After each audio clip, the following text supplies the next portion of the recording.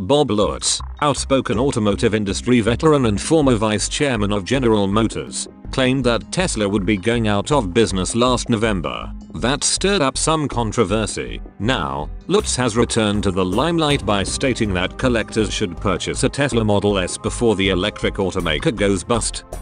According to a report by the Los Angeles Times, Lutz passed on a piece of advice to an audience full of vintage car collectors in Scottsdale, Arizona. Purchase a Model S while they're still available. Lutz has never been one to hold back and usually tells it like it is, so you might want to heed his advice.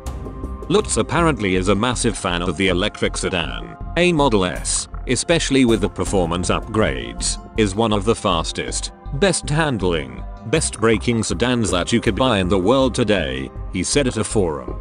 The acceleration times will beat any $350,000 European exotic.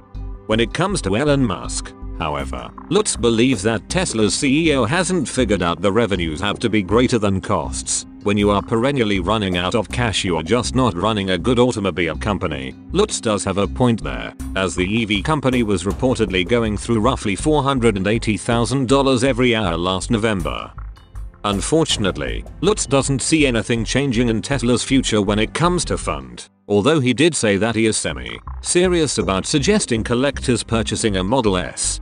One way for Tesla to prove Lutz wrong is to make sure that the Model 3 is a hit, which would involve fixing the electric sedan's issues and start rolling them out in serious numbers.